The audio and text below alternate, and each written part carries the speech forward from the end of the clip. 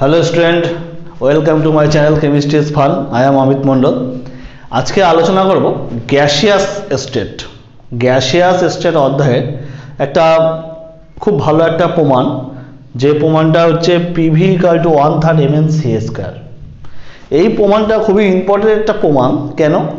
কারণ PV equal to 1/3 mn c square এই গ্যাসের গতীয় তত্ত্বের এই প্রমাণটা থেকে চার্লসের सूत्र, বয়েলের सूत्र, অ্যাভোগাড্রোর सूत्र, ডাল্টনের सूत्र, ठीक है, ওইদিকে এক মৌলের গতিশক্তি সবকিছু প্রমাণ করা সম্ভব হয়েছে।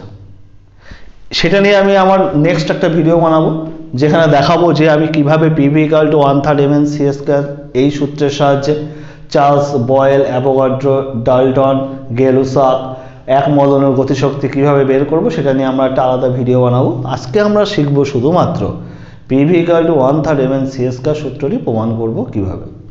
দেখো খুব সহজভাবে বলছি, খুব সহজ ভাষায়। দেখো ধরে নিচ্ছি একটা ঘনক, আমি একটা ঘনক আঁকছি।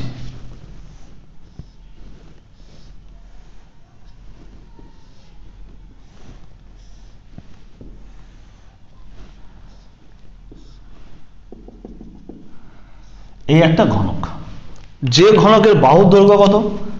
বাহুর দৈর্ঘ্য l, প্রতিটা বাহুর দৈর্ঘ্য l। তাহলে একটা ঘনক আঁকলাম যার বাহুর দৈর্ঘ্য হচ্ছে l, বাহুর দৈর্ঘ্য l। তার মানে কি? তার মানে এই ঘনকের আমরা একটু একটু অঙ্ক করে আসি।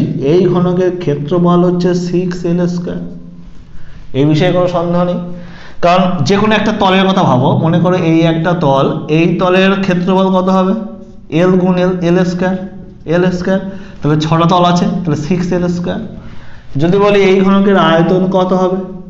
আয়তন হবে যে l কিউব। এই ঘনকের আয়তন কত হবে? l কিউব, ঠিক আছে। এখন এই ঘনকটির মধ্যে যে n সংখ্যক পরমাণু আছে, n সংখ্যক পরমাণু আছে যাদের মাস কত?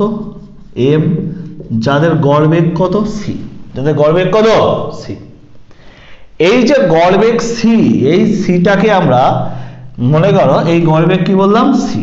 এবার ধরি আমরা কি বের করব? আমরা বের করব চাপ, যে গ্যাসের চাপ কত। চাপ সমান সমান কি? বল বাই ক্ষেত্রফল। আমরা সবাই জানি বল বাই ক্ষেত্রফল, একক ক্ষেত্রফলের উপর প্রযোজ্য বলকে কি বলে? চাপ।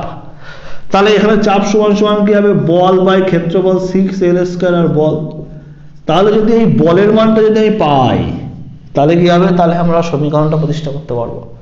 তাহলে চাপ P সমান সমান আমরা কি বল বাই ক্ষেত্রফল, ক্ষেত্রফল পেয়ে গেছি, বলের মান বের করতে হবে, ঠিক আছে। তাহলে বলের মান কি করে বের করবো? আমরা নিউটনের দ্বিতীয় গতিসূত্র, ঠিক আছে। নিউটনের দ্বিতীয় গতিসূত্রতে আমরা পড়েছি যে একক সময়ে ভরবেগের পরিবর্তন হচ্ছে বলের পরিমাপ। তাহলে একক সময়ে ভরবেগের পরিবর্তন আমার বের করতে হবে, ঠিক আছে। ধরো এই একটা অণু, এই অণুটির মনে করো এই একটা অণুর কত বেগ? এই একটা অণুর যে গড় বেগ হচ্ছে c। তিনটে উপাংশের বেগটাকে ভাগ করো। তিনটি উপাংশে যদি বেগটাকে ভাগ করি, x অ্যাক্সিস বরাবর cx, y অ্যাক্সিস বরাবর cy, z অ্যাক্সিস বরাবর cz।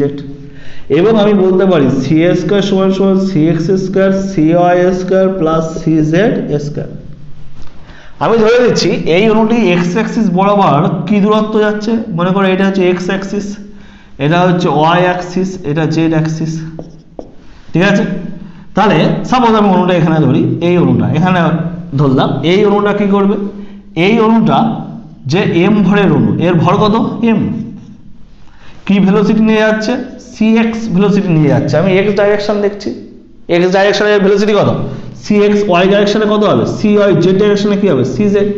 আমি অণুটাকে এখানে কল্পনা করেছি, বা আমি ধরো সাপোজ অণুটাকে এই জায়গায় কল্পনা করেছি, যেখানে ইচ্ছা কল্পনা করতে পারি। এটা x অ্যাক্সিস, এটা y অ্যাক্সিস, এটা z অ্যাক্সিস। তাহলে x অ্যাক্সিস বরাবর ভেলোসিটি কত? cx। তার ভর কত? m। তাহলে দেয়ালে ধাক্কা খাওয়ার পূর্বে তার ভরবেগ কত ছিল? mcx, তাই তো? তাহলে দেওয়ালে এই যে পাত্রের দেওয়াল, এই পাত্রের দেওয়ালে ধাক্কা খাওয়ার পূর্বে তার ভরবেগ কত ছিল? ভরবেগ কত ছিল বলো? ভরবেগ ছিল mcx। এবার আমরা জানি কাইনেটিক থিওরি অফ গ্যাস বলে যে গ্যাসের ক্ষেত্রে প্রতিটি সংঘর্ষ হচ্ছে পূর্ণ স্থিতি স্তবক।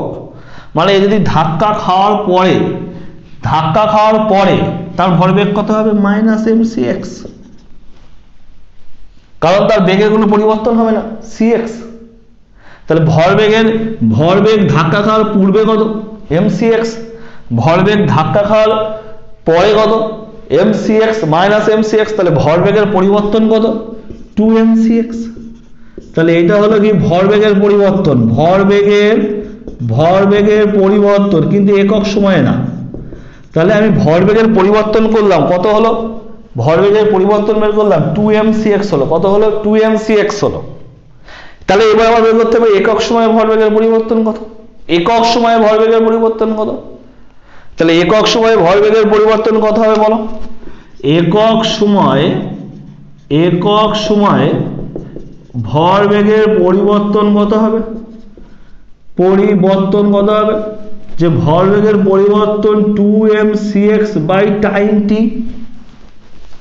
তাই তো t এর মান বের করতে হবে। তুমি দেখো মনে করো এই যে দেওয়ালটা আছে, এই দেওয়ালের ঠিক মাঝখান থেকে এই অণুটি গমন শুরু করলো, বলো এখান থেকে এর দৈর্ঘ্য কত l, তাহলে এখান থেকে এর দৈর্ঘ্য কত হবে, তুমি বলো এখান থেকে দৈর্ঘ্য কত হবে l/2, কত হবে l/2 হবে অবশ্যই। আমি কি করছি, আমি দেখো ছবিটাকে আবার আঁকছি, এইভাবে এই জায়গা থেকে এ যাত্রা শুরু করলো, তাই তো এ যাত্রা শুরু করে দেয়ালে গিয়ে ঘা দেবে, তাহলে কতটা দূরত্ব যাবে l/2 দূরত্ব যাবে, ঘা দিয়ে আবার আগের জায়গায় আসবে, মানে কতটা দূরত্ব আসবে l/2 দূরত্ব আসবে।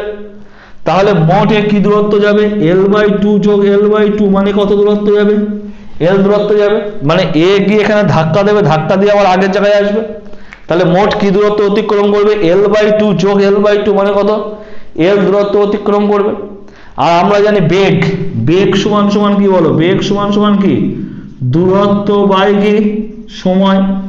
তাহলে এবার বলো বেগ কত, বলো এই অণুর বেগ কত ছিল cx ছিল, এর বেগ কত ছিল cx, তাহলে বেগ হচ্ছে cx, দূরত্ব l, সময় t, তাহলে t সমান কত cx বাই l। এই মানটা এখানে বসিয়ে দিই, এই মানটা এখানে বসালে কি হবে 2mcx বাই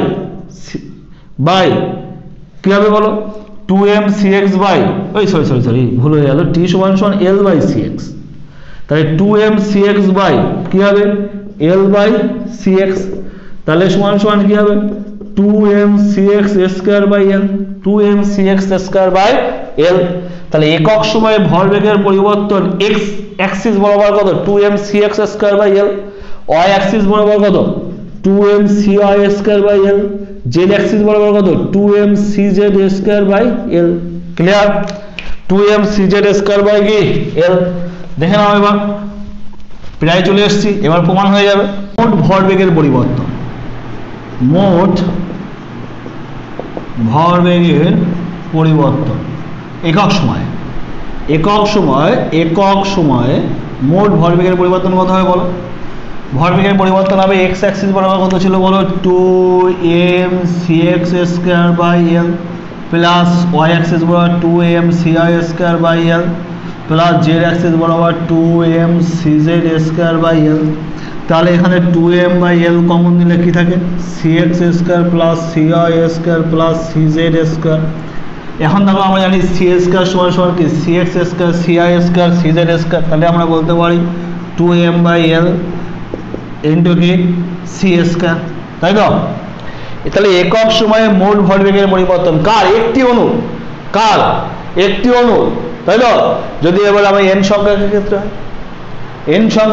হয় তাহলে কি হবে n সংখ্যকের ক্ষেত্রে কি দাঁড়াবে, n সংখ্যকের ক্ষেত্রে দাঁড়াবে 2nmc square by l, 2nmc square by l। এই nটা কেন, যে আগে আমরা একটি অণুর ক্যালকুলেশন করেছি, এখন আমি n সংখ্যক।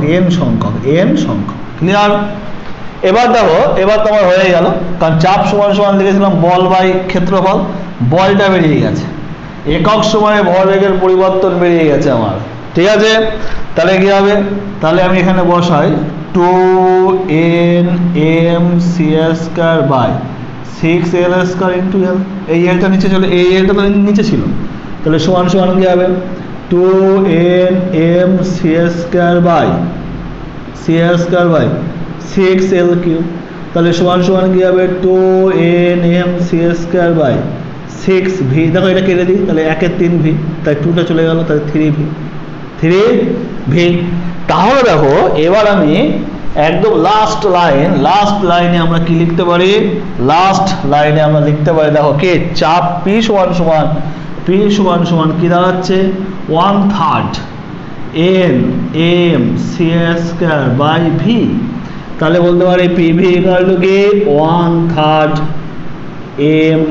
mn/। এটা প্রুফড, এটা কি প্রুফড, ক্লিয়ার। তাহলে আমি যেটা চাইছিলাম প্রমাণ করতে pv ইকুয়াল টু 1/3 mn/2, এটা কিন্তু প্রমাণ হয়, ক্লিয়ার। এটা কিন্তু খুব ইম্পর্টেন্ট একটা প্রমাণ, তোমরা বারবার একবার না বুঝতে পারলে দুবার দেখবে বুঝতে পারবে, দুবার ভিডিওটা দেখবে বুঝতে পারবে, ঠিক আছে। Thank you for watching my video, thanks a lot.